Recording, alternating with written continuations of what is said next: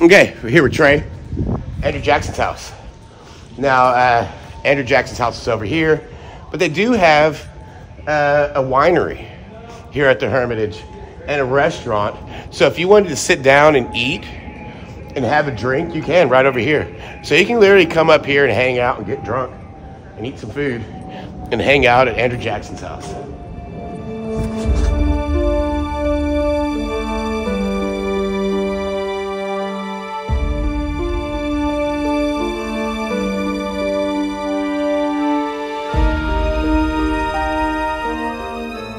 Andrew Jackson's walking cane. Now, Andrew Jackson was one of these presidents that assassination attempt did try to happen. And a guy walked up to Andrew Jackson, pulled out a gun, shot at him, and it didn't fire. And Andrew Jackson used his cane and beat the living crap out of him. They had to drag Andrew Jackson off of this guy because he was beating him with that cane right there. That's how awesome that cane is. That beat up a assassination attempt on a president. And his dueling pistols. Andrew Jackson, he was the dueling president in over 100 duels. Well, this was found on the battlefield in New Orleans, right here in the War of 1812. It was carried by a British officer, a dead British officer. Cavalry sword.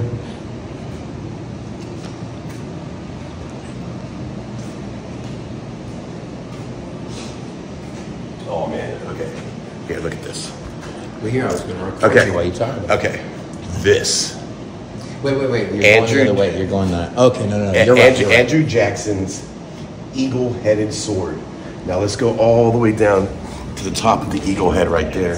Oh my God. That's his actual eagle-headed sword right there.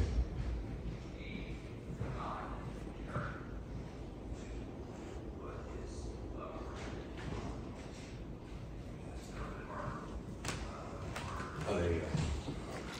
What? This place is amazing, Trey. You see this? His top hat? What? Yeah. That's Andrew Jackson's hat. Can you believe that? Yeah. Oh, man. Andrew Jackson's carriage. Look how beautiful this thing is. That is something else.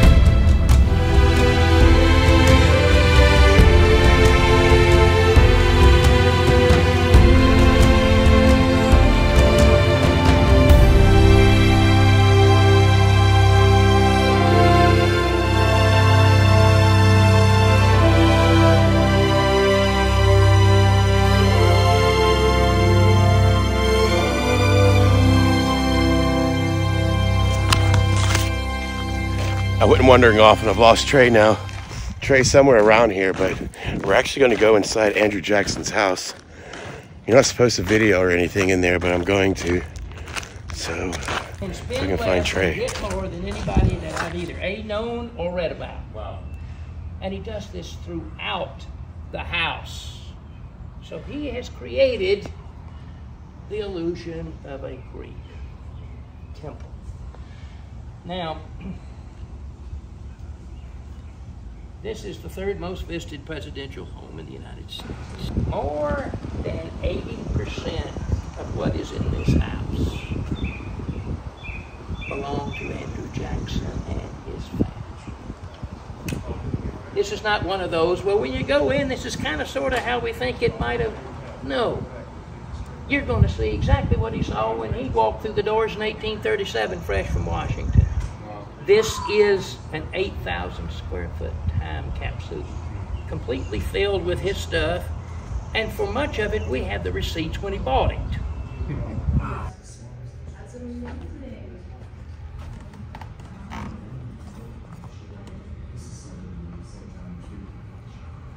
Like a time capsule.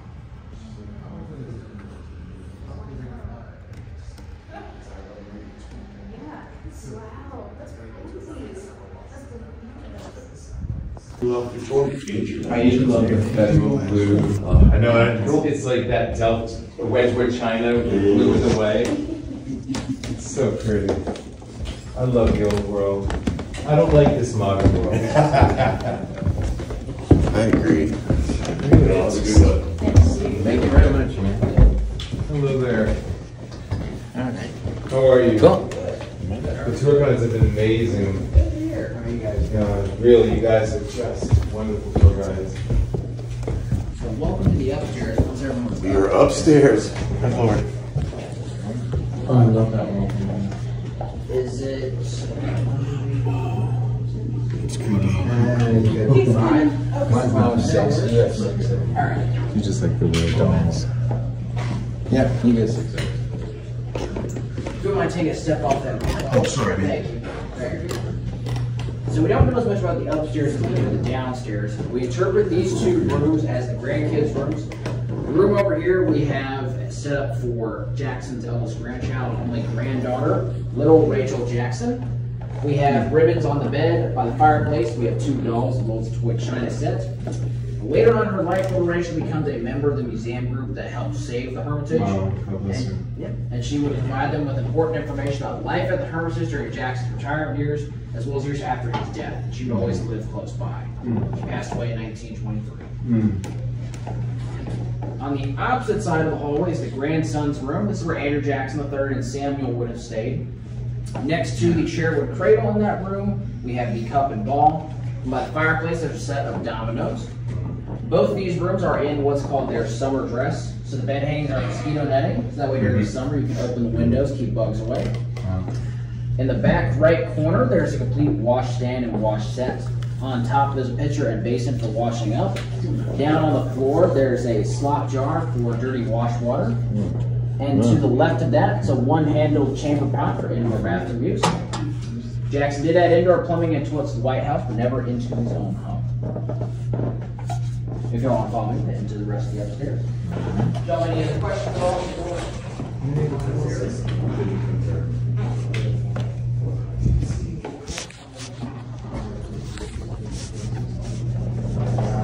Yes, so it's, I'm not sure Yes, it's like a white flower pattern. Wow. Similar types of relationships as well. That's gorgeous. Oh, it's roses.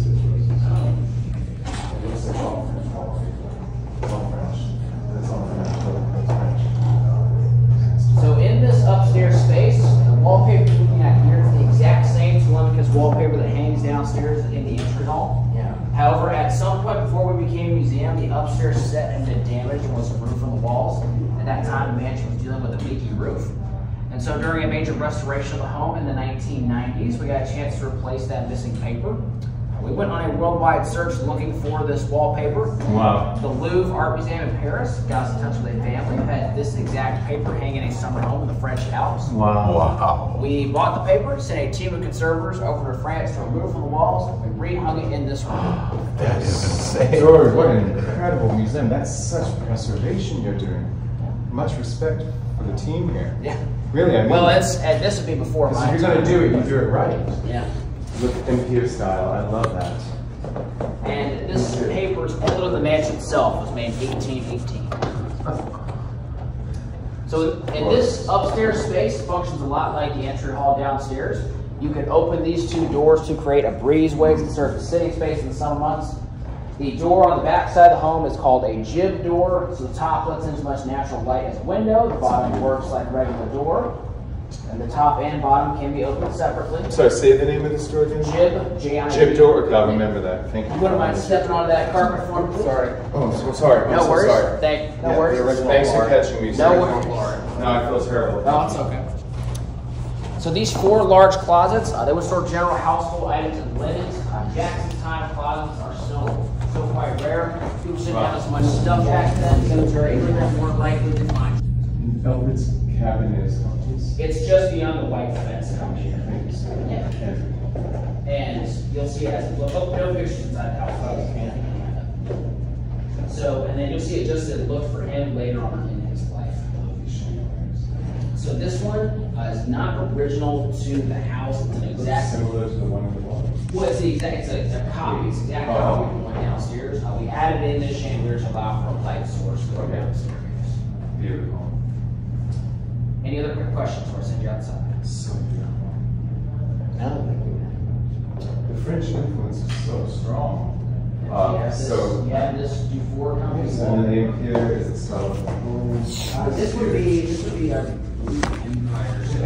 Is the style of most of this furniture. A lot of it came from Philadelphia.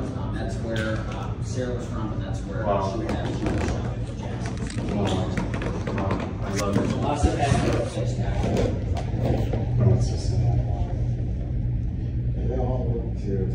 Oh, right. Man, I've got my almost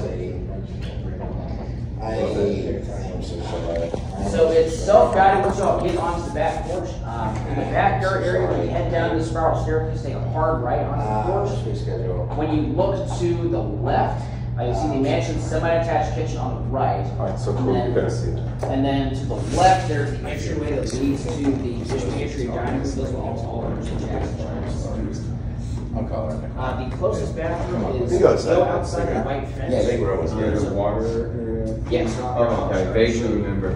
So I was just screw up. So where that, well, actually, if you go out this white fence area, you'll see a red roof building. That's the bathroom. Okay, thank you. Yeah. And if you all have any other questions or think of anything while you're outside, a person that checks in out front can answer those questions for you. Otherwise, I just have you use the museum added metal rail and just head down the staircase and onto the porch. Thank you. Absolutely. Wow. So which room did the fire start in? It would have started in the rear parlor. The parlor and this room share a chimney. And the sparks from that flew up and then landed on the roof at the time of wooden shingles. wow. And at that time, the rear parlor was the dining room. Tornadoes come through here April 1998, we had a tornado come right through the property. and missed the house. Yes, narrowly missed the house. Did destroy 1,200 trees though. So, including most of the eastern red cedars on the. And those would have been like witness trees that would have been around when he was around? Yep. Damn it. See, I There are love those 6 trees. that we can definitively trace to Jackson's time. Wow, 6 on the property still? Yes, there are 4 eastern red cedars in a line on that carriage drive, and 2 on the other side of the path. Definitively traced. Okay. So 4 on the carriage drive. Yeah, 4 on the carriage drive on one side and 2 on the other. Okay, I'm gonna go hug one. Thanks, man. That was awesome.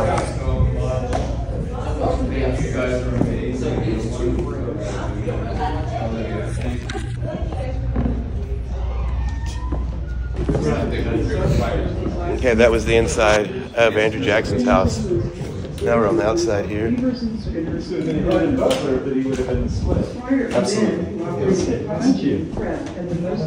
As all the world had. Yeah, that's right. The entire world. Good point. Have you read about the slave trade? Nobody ever speaks about it. The forgotten slave trade. North Africans and Arabic peoples were going into Europe for hundreds of years and taking people. Exactly. Our culture. We all share this. Right. Right. And that's what's forgotten. Yes, they don't tell that because they want to divide us. Right. You got it. Yes, man. But we all love each other, don't we? We all love each other. There's no division. Nothing but love. It's disrespect. I'm a liberal. I want equality, but You must be an old liberal because the people who call themselves liberal today are like fascists. You're the real liberal. I want the white race. He's the real one. I want the white race to get its due respect. It's not going to happen now because liberalism has been co-opted. I know what you're talking about. Co-opted. Oh, yes, they wanted You know, I just like hanging out here. That's why I come here. That's why I brought Trey here. I just like hanging out here. Hanging out at Jackson's house. We're doing hanging out at Andrew Jackson's. Now the magnolias right now are blooming all over this property. Magnolia is one of my favorite trees. So I'm gonna see if I can get a flower and take it home to my wife. And over here's the smokehouse. I've seen this before. I would love to go in the basement. Seems like it's not too hard. Actually, it will be. Actually, that will be pretty bad. The Lord does all things for a reason. Here's the smokehouse. So, now in here, but we're having. this is where they would put the meat, hang it up there, and these things would be a fire. Just smoke, smoke, smoke. Here's another big magnolia. Look at this thing. One of my favorite trees and flowers. Yeah, so I was trying to get that shot of that one Greek area, and the kid caught me, and Where it was on fire? No, it had. Okay, so those are Greek. So so all of this has a lot of Greek stuff. Whoa. All right. Just take a step back. Here, okay. Look. What? Here, I'll get behind you. You see the moon upside down like that, half, then the star, and then the moon. Yeah. The different way on the side there? What the heck is that about? You know, well, but you don't know that came with the original house. A lot of people think, you know. So the Greek imagery probably to him, John, probably meant that, you know, that's the way they viewed America, like the new Greece of philosophy and art and architecture. So that's probably how they viewed it, and this sort of utopian concept is what he was probably trying to express on the walls with the wallpaper. Yeah. Okay, so. Pretty.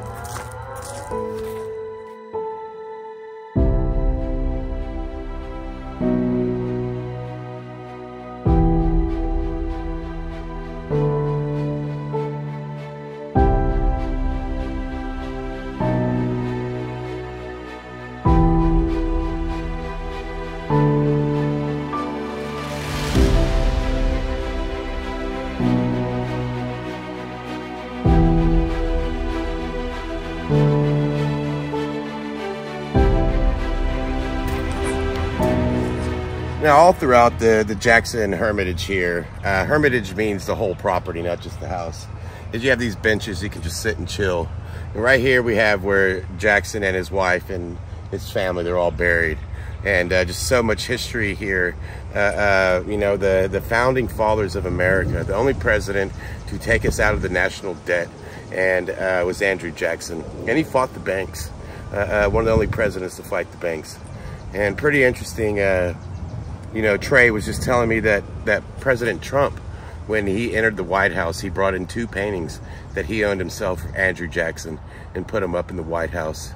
And you got to see how Andrew Jackson fought the banks and how Trump is fighting everybody right now. Pretty interesting. Okay, I'm Petro. That's Trey.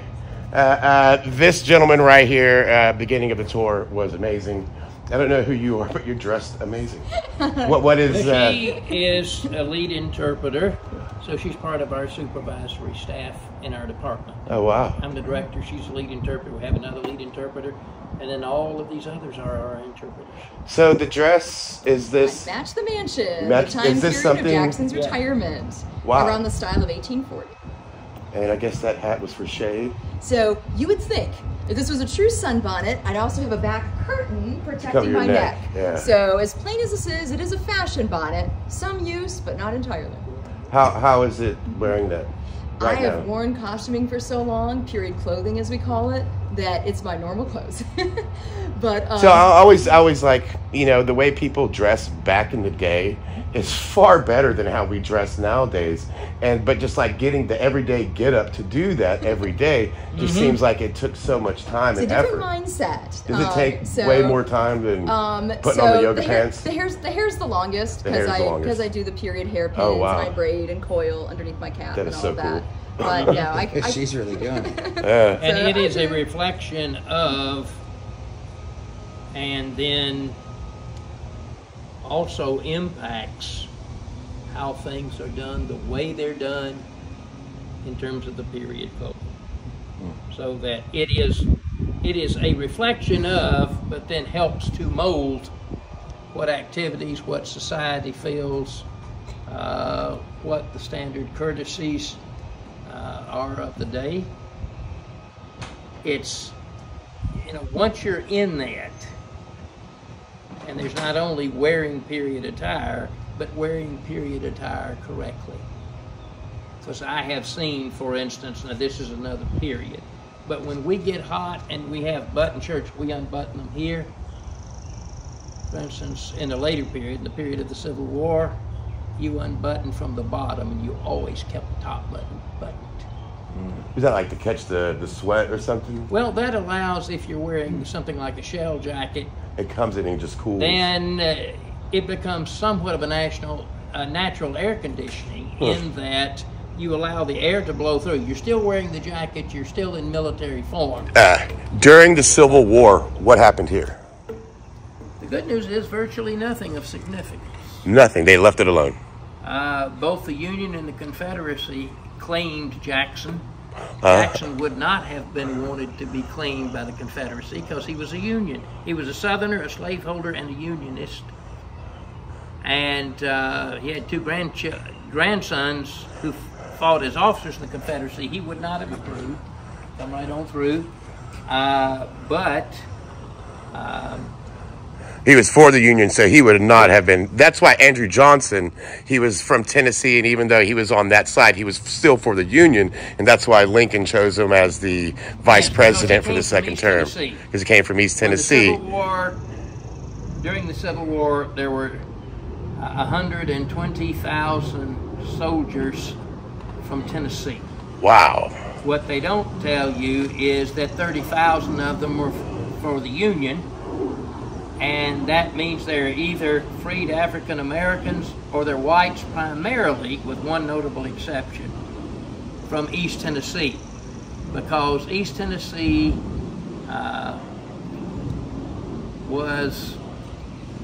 had a disposition. They're small farmers, they're businesses.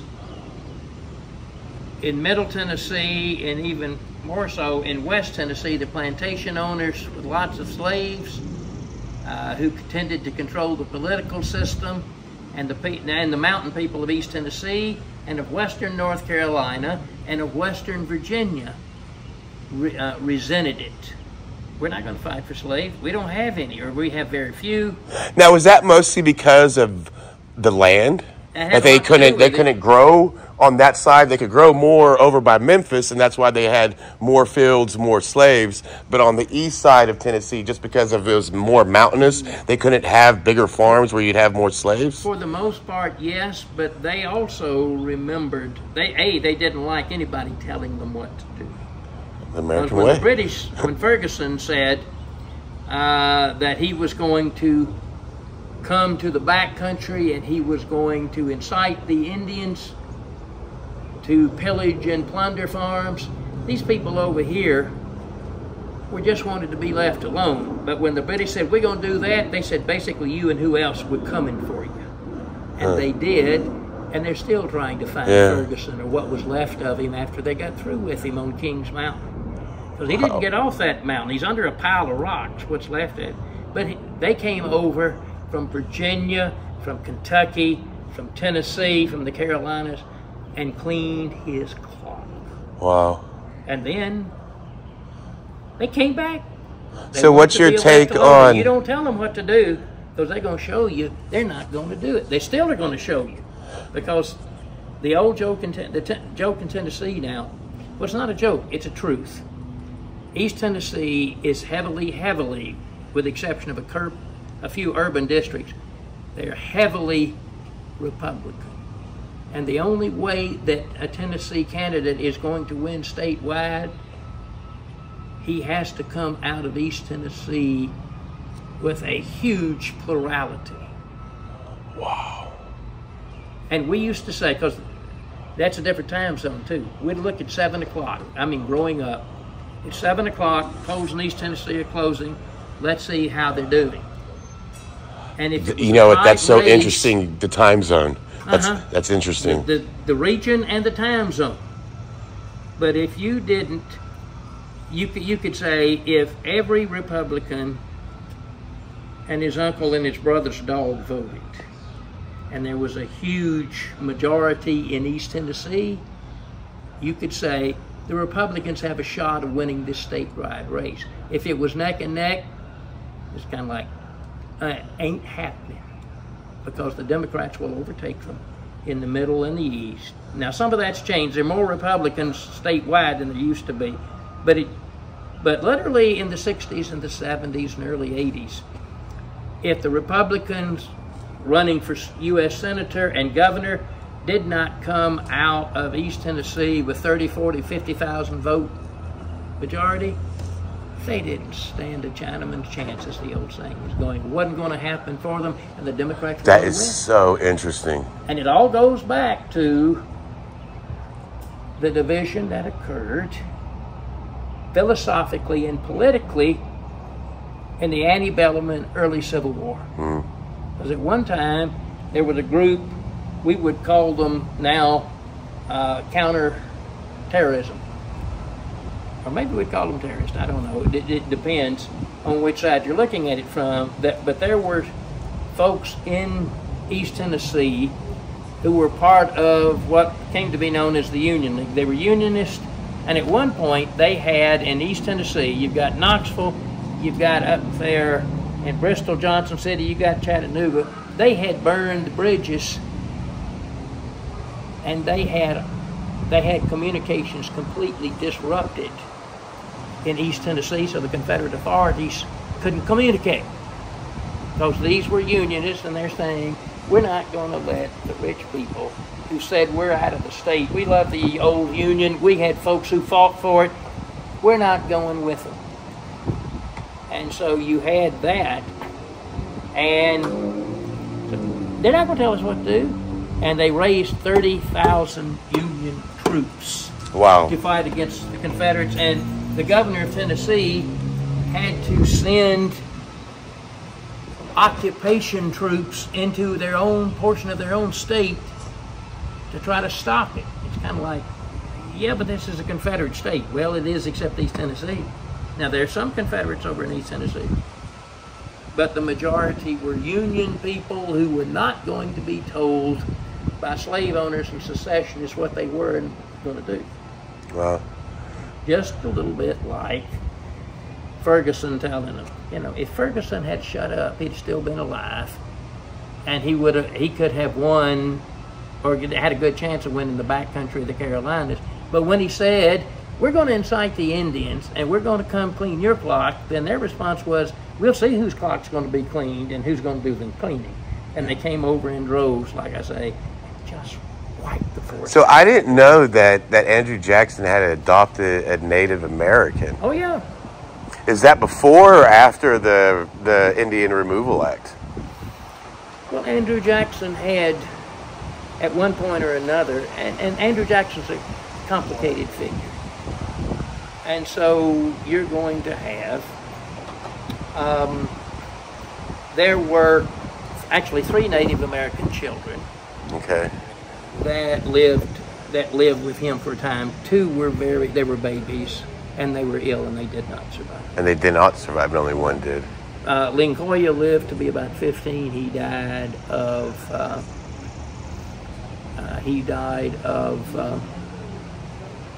tuberculosis. Oh, wow.